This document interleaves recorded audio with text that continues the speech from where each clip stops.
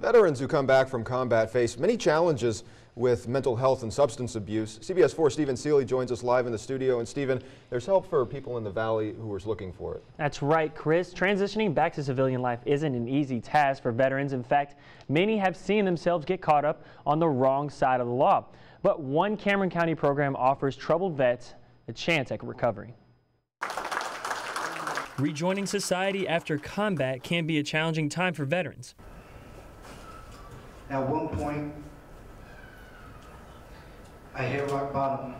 Some veterans even find themselves in trouble with the law. A study done by the Bureau of Justice shows that from 2011 to 2012, for every 100,000 veterans in the United States, 855 were incarcerated. Cameron County District Attorney Luis Saenz says the transition from military to civilian life is no easy feat. And sometimes our government fails these veterans because they merely transport them back here and they tell them, okay, you're not a veteran anymore, go back to your normal life. But for veterans living in Cameron County, there is help. It's the Cameron County Veterans Treatment Court. In its 5th year, the program allows veterans another chance after they committed a crime. They have to meet with counselors and professionals and be team members, and any time if they don't comply with the program, they get kicked out of the program. Dominic Rangel served 14 years in the United States Army. He can attest to how difficult the transition can be. Get past what they're going through, because I've already been through it. Rangel stays in communication with veterans going through treatment court to make sure they follow through with the program. They're in a situation that's bad,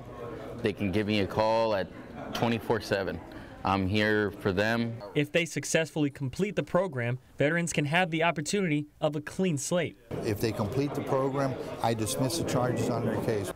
The only difference is now is that I will be prepared on how to cope and deal with life stressors more effectively.